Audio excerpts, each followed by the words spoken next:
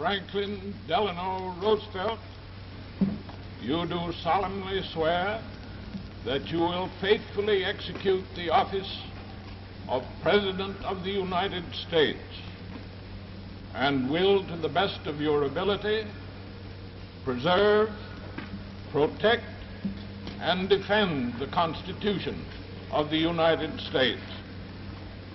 I, Franklin Delano Roosevelt, do solemnly swear that I will faithfully execute the office of President of the United States and will, to the best of my ability, preserve, protect, and defend the Constitution of the United States. So help you God. So help me God.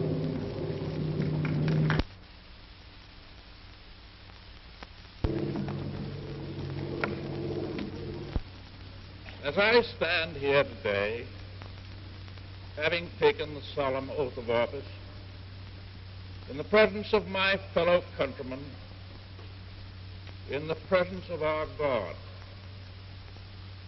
I know that it is America's purpose that we shall not fail. In the days and the years that are to come, we shall work for a just and honorable peace, a durable peace, as today we work and fight for total victory in war. We can and we will achieve such a peace.